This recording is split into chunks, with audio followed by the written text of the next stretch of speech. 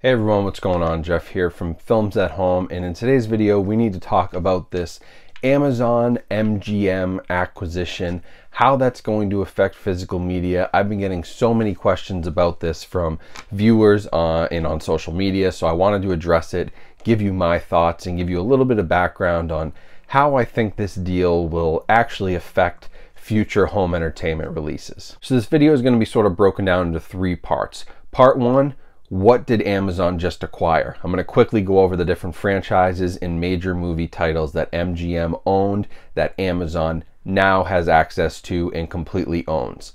Then in part two, I'm going to go through sort of the history of MGM and talk about what they've done with physical media in the past and where their physical media deals have currently landed them. And then I'm going to talk about sort of the future state and what I think this Amazon deal actually means for MGM and if physical media collectors should be concerned or not. So to start off quickly, if you didn't hear the news, Amazon, the major e-commerce and streaming platform, Amazon Prime, they just recently acquired MGM Studios for, I believe it was like $8.4 billion.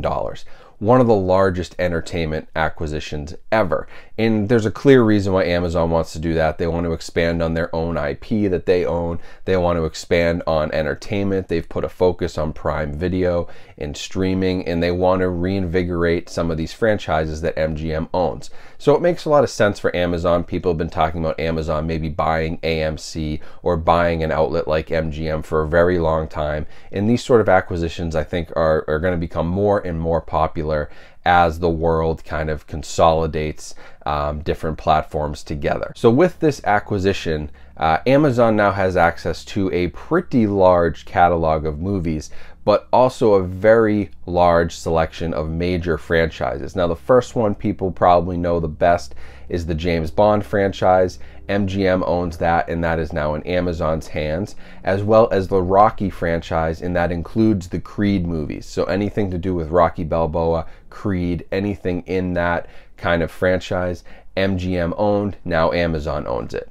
Some of the other franchises include RoboCop, Fargo, the Pink Panther series, Stargate, Legally Blonde, and Tomb Raider. So it's a pretty decent set of franchises that Amazon now can expand on. There are many other movies that MGM also has access to, including many classics, but a few of the ones you probably know, like I mentioned, many of the ones from the franchises, but 12 Angry Men is another one, Silence of the Lambs is a big movie that they had access to. So it's a very large catalog. I encourage you to go look it up, but there's a lot going on there, and Amazon really just did acquire a lot, and interestingly enough, most of these franchises don't really have any 4K media, haven't had any announcements on that, and we'll talk about that here in a second, why that probably is. But that could be interesting because there is an opportunity here for a lot of these franchises and movies to come to 4K. So that's sort of what Amazon acquired. Those are the major players in the MGM world, but sort of the history behind MGM is a little bit interesting because for a very long time, dating all the way back to 2006, they haven't been releasing their own home entertainment releases. So from 2006, they had a deal with Fox, and Fox was doing all of their home entertainment. They were releasing all the Blu-rays and DVDs, and then occasionally MGM had some co-distribution with Paramount, with Universal, with Warner Brothers. It all depended on, if those studios were involved with the production of the movie, then MGM would typically let them handle the physical media releases and home entertainment releases. So MGM itself was really not doing a whole lot. They were pretty much outsourcing everything already.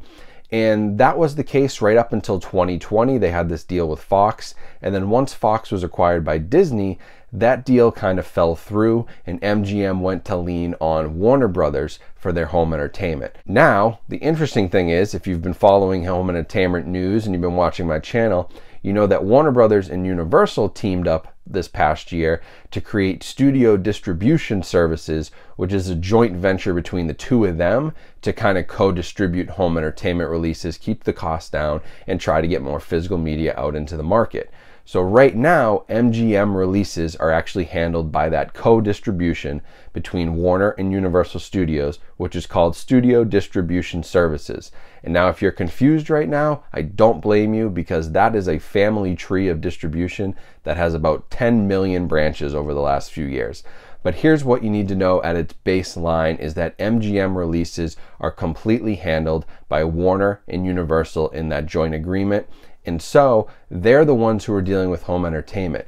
Amazon may be able to change that deal, but that deal was put in place, and I have a feeling that Amazon's probably not going to back out of it because they don't really have to do much. Warner and Universal are going to handle all the distribution, production, mastering of all of these releases that come out to physical media. So it's kind of a win-win for Amazon. They get to sell it on their platform, they make money, and they don't have to really do anything on the production side. Now, interestingly enough, there's another little spin to this story which I think is worth mentioning. But recently, if you've been following physical media news, you know that WBshop.com shut down. That was Warner Brothers' online store, and they sold most of their Warner Archive collection, which is a very popular physical media label. That was sold through WBshop.com.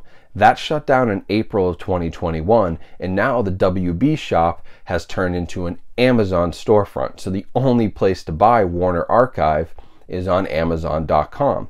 And that's interesting because obviously Amazon now owns MGM, and Warner Archive had a deal with MGM for an MGM limited edition, collection that went into Warner Archive. So it's all coming full circle now. MGM had a deal with Warner. Warner put their shop on Amazon. Amazon buys MGM. It's all kind of coming together, and it all kind of points to, Amazon doesn't have to do much to make a bunch of money on physical media right now, so why would they stop it? Now, it's also worth mentioning that MGM has licensed out a lot of their titles over the years to Shout Factory, Kino Lorber, Olive Films, Criterion Collection, and I assume that's something that will continue to happen, but it will happen through that studio distribution services. But we know that, from time to time, Universal has released stuff through Criterion, and most of the major studios have a deal with Kino, Criterion, Shout Factory. Arrow Video has a really good deal with Universal right now. They've been putting out stuff like Pitch Black on 4K. That's part of the Universal arm. So I think that there's still a lot of chances here for even the more mainstream stuff that maybe the MGM studio owned by Amazon and distributed by Warner and Universal. There's some stuff there that maybe that group doesn't think they can put out themselves and is valuable, but some of these niche studios like Shout Factory, Arrow, Kino, Criterion, they'll find value in it and could put out those releases on their own. So I think they'll still be licensing out. It's something they've done for a very long time. So now you're probably asking, what do you think? What does this mean for physical media? MGM has a massive catalog. We don't want to lose physical media, Blu-ray, 4K. We don't want to lose access to any of these movies that are out there in their catalog. And I will say, even though Amazon definitely made this acquisition focused on streaming and developing new original content for Amazon Prime, Amazon Prime and Amazon Originals have actually had a pretty good success rate of coming to physical media. I would say better so than even Netflix or Hulu has done. So they've always been sort of this, I wouldn't say supporter because they're focused on their streaming numbers, but they've definitely released a lot of titles out to physical media from their studio originals. And when you think about the distribution deals that are in place here, Amazon really doesn't have to do much as the owner of MGM to keep making money on physical media. Warner and Universal handle the distribution, they handle the production, they can license out titles to other people, and then at the end of the day, where is 75% of physical media still bought?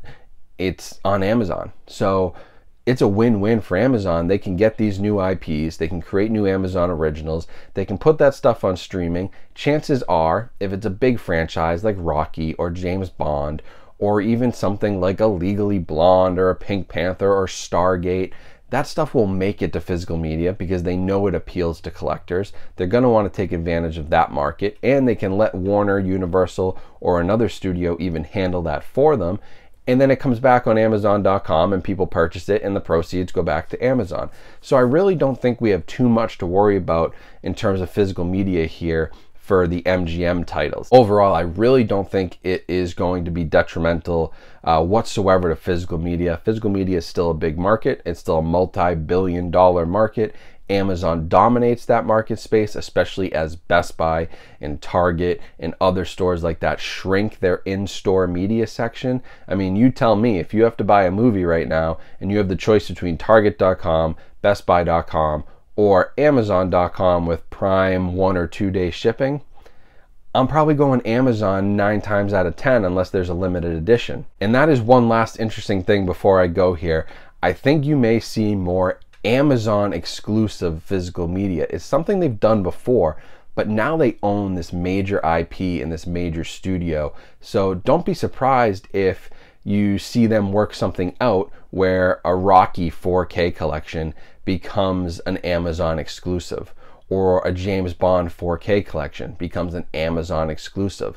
If they can drive 100% of the profits of those releases back to their own pockets and they own the IP anyway, it's a no-brainer, and you can start to see them really kind of knock out Target and Best Buy, especially as they're shrinking their media sections and their e-commerce experience just isn't as good as Amazon, to be frank.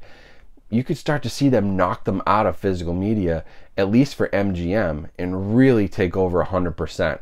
And so there's plenty of incentive here for physical to still be a major part of this plan, and I don't see physical media hurting because of this acquisition. So that is it for the video. I'll leave some links down in the description if you want to read some more about the acquisition, including some articles from places like, the Digital Bits and other people who have written about this, who have, other opinions. Definitely read, search, do your research, read, search, and do your research. That worked pretty good. But look around online, make your own opinions. This is just my opinion, but I think from a business sense, you won't see physical media be harmed by this because there's just too much incentive for Amazon, and they can really monopolize a whole franchise, a whole collection of hundreds of movies now. They can monopolize that for their own e-commerce website.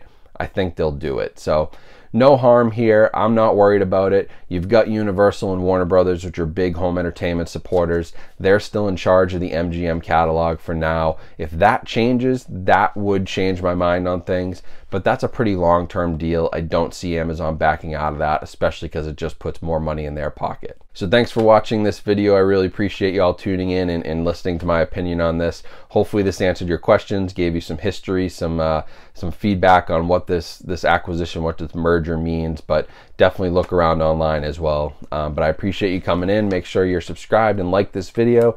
Follow me on all my social media networks. TikTok and Instagram are the two big ones, and check out all the other links in my description for ways you can support my channel. Really appreciate you all watching. Hope you have a great rest of your day, and I'll talk to you soon.